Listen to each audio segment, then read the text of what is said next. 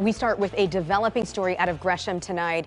Yet another shooting to report. In this case, 4 people in the hospital now after a shooting at a motel in Gresham, and the shooter is still on the loose. Let's switch to Liz Birch on the scene at the Golden Knight Motel. I know, Liz, you talked to police and a person who works there.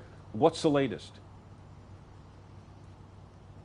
Well, within the last half hour, when we last checked in with you, we've seen the incident command show up here on scene. We've also seen police patrolling the scene with canine units, and we've also seen another car towed away here. Now, about those victims, I can tell you one of them is fighting for their life. They're in critical condition. 2 were in surgery, and a 4th is in a trauma unit right now.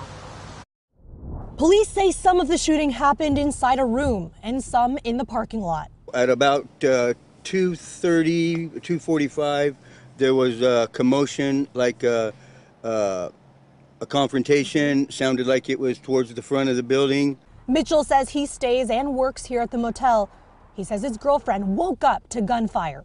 My lady friend said she heard like 5, maybe 6 gunshots, and they sounded like they were coming from the front. Mitchell says police were there in about 10 minutes. So we just sat here and waited, and then the police came and pounded on every door to make sure that everybody was okay. I guess some bullets went through the building on the south side. And we interviewed everybody in the hotel, or knocked on every door. Officer Adam Baker calls this a complex investigation. He says it's just one of several incidents this week and says they've seen an increase in gun violence in Gresham. I asked him when that started. I know there has been an uptick. Just looking at the numbers, probably from fall on, we've noticed it. It is a noted increase. Some of that is likely kind of bleed over from Portland. We're all in the same metropolitan area. He says they're in talks now with Sheriff Mike Reese with the Multnomah County Sheriff's Office about how to address the growing issue.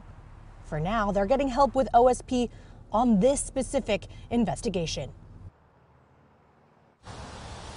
Bringing you back out here live to the scene. Again, police say they don't know who the shooter or shooters could be. They're asking for anyone with information to come forward on this case. Back to you.